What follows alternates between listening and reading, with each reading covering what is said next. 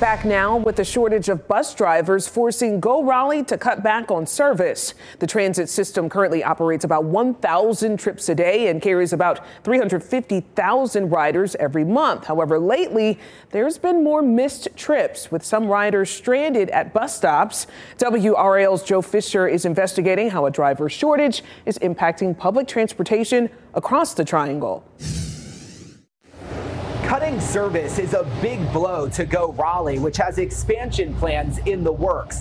They want more people riding the bus, but right now they can't even cover the routes they already have. And GoRaleigh is not alone.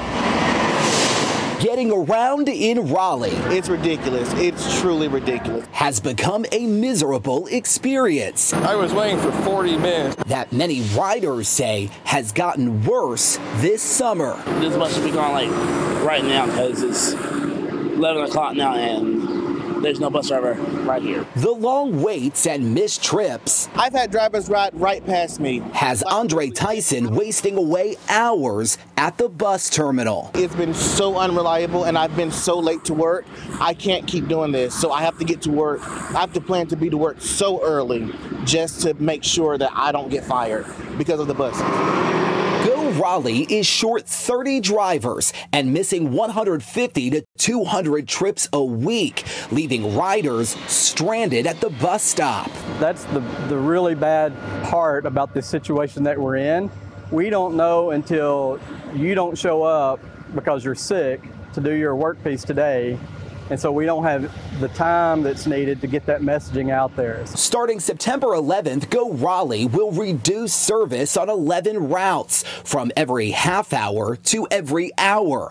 GoRaleigh's 14% vacancy rate is still lower than Go Durham's 19% and Go Triangle's 42%. They too have reduced service. It goes against every principle that we have in trying to get people to come out and ride the bus. Walker says reducing the frequency of routes will increase reliability. We won't be missing those trips anymore. That's welcome news to Joseph Peoples, who's lost trust. I'm never arriving when I needed to. He switched from the bus to Uber and Lyft, which cuts into savings from his part-time job. I got rent to pay, I got bills to pay. And you're basically paying an hour's worth of earnings on a Lyft to get to work. Yeah, and a lift to get home too. And GoRaleigh recently increased starting pay to $19 an hour. Only GoCarry pays more at $21 an hour, and they are fully staffed. GoRaleigh is hoping the recent increases will help, and they hope to resume service in full by January. I'm Joe Fisher, WRAL News, Raleigh.